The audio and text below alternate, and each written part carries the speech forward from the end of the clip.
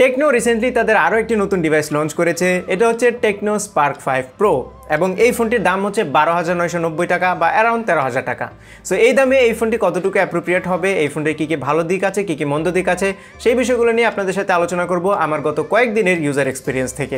তার আগে বলে নিচ্ছি, আপনি যদি আমার চ্যানেলে নতুন হয়ে থাকেন তাহলে please hit the subscribe button, আর যদি অলরেডি সাবস্ক্রাইব করে থাকেন thank you so much.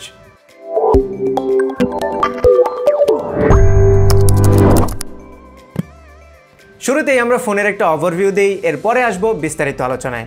So এই ফোনটির যে ডিসপ্লে আছে এটি হচ্ছে 6.6 ইঞ্চ HD+ রেজুলেশনের একটি ক্যামেরা কাটআউটওয়ালা ডিসপ্লে, যেটাকে টেকনো বলছে ডট ইন ডিসপ্লে। পেছনে quad camera setup, 5000 mAh battery, 4GB আর 64GB হচ্ছে র্যাম এবং ইন্টারনাল স্টোরেজ ভেরিয়েন্ট, এবং এটাতে একটি অক্টাকোর চিপ ইউজ করা হয়েছে, যেটা নিয়ে কিছুক্ষণ পরেই কথা বলছি।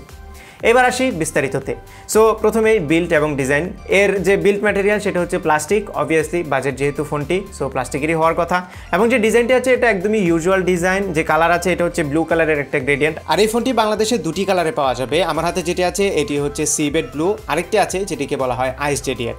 সো হাতে নিয়ে আমার কাছে বেশ কমফোর্টেবল লেগেছে, খুব বড় সড়ো ফোন না বা খুব হেভি না, এবং ওয়েট ব্যালেন্সও ঠিকঠাক মতোই আছে। সো গত কয়েকদিন ইউজ করতে গিয়ে আমি তেমন কোনো আনকমফোর্টেবল ফিলিং এই ফোন থেকে পাইনি। বাটনস এবং পোর্টসের কথা যদি বলি তাহলে ডান পাশে আছে রেড অ্যাকসেন্টের একটি পাওয়ার বাটন এবং সাথে ভলিউম রকার্স। উপরের সাইডটাতে কোনো কিছুই নেই। বাম পাশে আছে একটি সিম কার্ড ট্রে, যেটাতে আপনারা দুইটা ন্যানো সিম কার্ড এবং একটা ডেডিকেটেড SD কার্ডের জন্য স্লট পেয়ে যাবেন। নিচের দিকে আছে bottom firing speaker, micro USB port, primary microphone এবং 3.5mm একটি অডিও জ্যাক। আর পিছনের ফিঙ্গারপ্রিন্ট স্ক্যানারের পজিশনটা একটু উপরের দিকে মনে হয়েছে, বাট রিচ করতে পারলে বেশ ফাস্ট এবং অ্যাকুরেটলি কাজ করছিল। সেই সাথে এর ফেস আনলকটিও মোটামুটি ভালোই ফাস্ট ছিল। এবার চলে আসি ডিসপ্লেতে। এই ফোনটিতে একটি 6.6 inch IPS LCD panel use করা হয়েছে, যার রেজুলেশন হচ্ছে HD+, এবং এই ডিসপ্লেতে একটি ক্যামেরা কাটআউট দেওয়া হয়েছে, যার ফলে ডিসপ্লেতে কোনো ডিস্ট্রাকশন খুব একটা নজরে পড়বে না। ক্যামেরা কাটআউটটা মোটামুটি ছোটোই আছে, যার ফলে ফুল ভিউ এক্সপিরিয়েন্সটাকে আপনারা পাবেন এবং কন্টেন্ট ওয়াচিংয়ের সময় বেশ ভালো রকমের অভিজ্ঞতা আমার হয়েছে। তবে যেহেতু রেজুলেশনটা একটু কম, সেই কারণে শার্পনেসটা হালকা পাতলা একটু, যদিও জেনারেল পাবলিক এটা খেয়াল করতে পারে না, আমরা যেহেতু একটু নোটিস করে দেখি সেই কারণে খেয়াল করতে পারি। সো এই বাজেটে এটা ডেফিনেটলি মানিয়ে নেওয়ার মতো। এছাড়া ডিসপ্লে কোয়ালিটি নিয়ে আর কোনো ইস্যু ছিল না, কালার রিপ্রোডাকশন ভালো ছিল, ভিউইং অ্যাঙ্গেলও ঠিকঠাক মতো ছিল, ব্রাইটনেসও অলমোস্ট এনাফ ছিল। সো এই ডিসপ্লেটি এই ফোনের একটা হাইলাইটেড ফিচার এবং একটা থামস আপ ডেফিনেটলি ডিজার্ভ করে। আর এই ফোনটিতে যে প্রসেসর ইউজ করা হয়েছে এটি হচ্ছে MediaTek Helio A25, একটি অক্টাকোর চিপ, এবং এই ফোন থেকে যে গেমিং পারফরমেন্স পেয়েছি সেটা আমি বলবো অ্যাভারেজ ছিল। সো আপনারা এটাতে একটু লো পাওয়ার যে গেমগুলো আছে, ফর এক্সাম্পল ফ্রি ফায়ার খুব ইজিলি খেলতে পারবেন। ফ্রি ফায়ারে কোনো ধরনের সমস্যা আমি ফেস করিনি। আর PUBG মোবাইলও এটাতে খেলতে পারবেন, তবে PUBG মোবাইল একদমই লো গ্রাফিক্সে খেলতে হবে, এবং অ্যাকশন মুভমেন্টগুলো বা মাঝে মধ্যে আপনারা একটু ল্যাগ পাবেন এবং ফ্রেম ড্রপ অহরহই ঘটে। সো আপনারা PUBG যে মোবাইল রেগুলার এডিশন আছে এটা না খেলে PUBG যে লাইট এডিশনটা আছে, PUBG মোবাইল লাইট, সেটা খেলবেন, তাহলে ভালো পারফরমেন্স পাবেন বলে আমি আশা করছি। আর ফ্রি ফায়ারে কোনো ধরনের সমস্যা নেই। এছাড়াও এই টাইপের এই রিলেটেড যে গেমগুলো আছে, ফর এক্সাম্পল Asphalt 9ও অনেক অপটিমাইজড একটি গেম, সেটাও আপনারা এই ফোনে ইজিলি খেলতে পারবেন কোনো সমস্যা ছাড়া। আর যেরকমটি বলছিলাম, এই ফোনটিতে 4GB র্যাম আছে এবং 64GB হচ্ছে ইন্টারনাল স্টোরেজ ভেরিয়েন্ট। সো র্যামও মোটামুটি ভালো আছে, র্যাম ম্যানেজমেন্টও ঠিকঠাক মতোই আমি পেয়েছি, এবং এই ফোনটিতে আপনারা যদি মাল্টিটাস্কিং করতে চান সেটাও ইজিলি করতে পারবেন। ডে টু ডে টাস্কেও আমি কোনো ধরনের সমস্যা পাইনি। এছাড়াও এর যে UIটি আছে এটিও মোটামুটি অপটিমাইজড মনে হয়েছে আমার কাছে। এটা হচ্ছে অ্যাকচুয়ালি iOS, যেটা বেসড অন Android 10, এবং এই সফটওয়্যারটা আমি গত কয়েকদিন ধরে বেশ কয়েকটা ফোনে দেখেছি। আমি দেখতে দেখতে আমার কাছে অভ্যস্ত হয়ে গিয়েছে এবং আমার কাছে এই জিনিসগুলো মোটামুটি ভালোই লাগছে এখন। যদিও মাঝে মধ্যে আপনারা একটু আধটু অ্যাড দেখবেন, স্পেশালি অ্যাপ ড্রয়ারের উপরের দিকে বড় বড় কিছু বিজ্ঞাপন থাকে, এগুলো হচ্ছে সাজেস্টেড অ্যাপস বা গেমস। সো এই জিনিসগুলো ছাড়া মোটামুটি আমার কাছে ইন্টারফেস ভালো লেগেছে। এতে বেশ কিছু ফিচার্স আছে, এক্সট্রা ফিচার্স, যেগুলো আমি বেশ এনজয় করেছি। এবার চলে এসে এই ফোনের একটা স্ট্রং পয়েন্ট, সেটা হচ্ছে এর ক্যামেরায়। ওয়েল, পেছনে 4টি ক্যামেরার প্রাইমারিটি হচ্ছে 16 মেগাপিক্সেল f1.8 অ্যাপাচারের, এরপর আছে 2 মেগাপিক্সেলের একটি ডেপথ সেন্সর, 2 মেগাপিক্সেলের একটি ম্যাক্রো লেন্স এবং একটি AI সিন ডিটেক্টর। ওয়েল, পারফরমেন্সের কথা যদি বলি ক্যামেরার, তাহলে প্রাইমারি ক্যামেরার ডেলাইটের তোলা ছবিগুলো আমার কাছে বেশ ভালো লেগেছে। ছবিগুলোতে শার্পনেস, ডিটেল এনাফ রিটেন করতে পারছিল, সেই সাথে এক্সপোজার ব্যালেন্সও ঠিক ছিল। HDR এনেবল করে ছবি তুললে ডাইনামিক রেঞ্জও বেশ ভালোই পাচ্ছিলাম আমি। সেই সাথে এর যে কালারগুলো আছে ছবির, সেগুলো অলমোস্ট অ্যাকুরেট ছিল, খুব বেশি পাঞ্চিও না, খুব বেশি ফ্যাকাশেও না। সো ইমেজ প্রসেসিংটা ওভারঅল আমার কাছে ভালো লেগেছে। সো আমরা ইউজুয়ালি যে ছবিগুলো তুলে থাকি সেগুলো ডেফিনেটলি প্রশংসা পাওয়ার যোগ্য। এছাড়া পেছনের ক্যামেরা দিয়ে তোলা পোর্ট্রেট শটগুলো আমার কাছে ভালো লেগেছে। এজ ডিটেকশন অলমোস্ট অ্যাকুরেট ছিল, তবে আবারও ফেস যে স্মুথনিংয়ের ইস্যুটা, এটা বিউটি মোড অফ করলেও পোর্ট্রেট শটে কিছুটা থেকেই যায়। লো লাইটের কথা যদি বলি, লো লাইটেও ভালো পারফর্ম করেছে thanks to its wide aperture f1.8, যার ফলে লো লাইটে একটু অল্প আলোতেও ভালো মানের ছবি আপনারা তুলতে পারবেন। যদিও লাইট খুব বেশি কমে গেলে ডেফিনেটলি কিছুটা নয়েজ এবং গ্রেন আপনারা পাবেন, তবে মোটামুটি আলোতে বেশ ভালো ছবি তুলতে পারবেন। অ্যাটলিস্ট মার্কেটে থাকা এই বাজেটে অন্যান্য যে ফোনগুলো আছে সেগুলো থেকে লো লাইটে এটা থেকে ফার বেটার ছবি আপনারা পাবেন।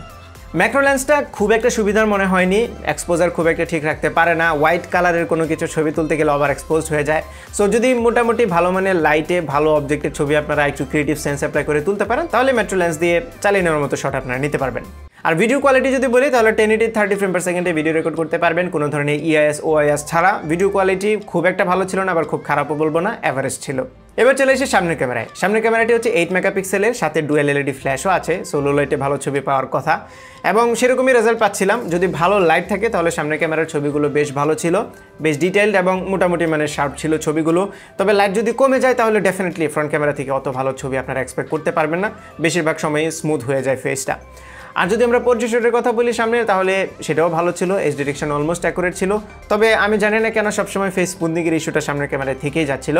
এটা মনে হয় একটু ফিক্স করলে আরেকটু বেশি শার্প লাগতো, ছবিগুলো দেখতে আরেকটু ভালো লাগতো।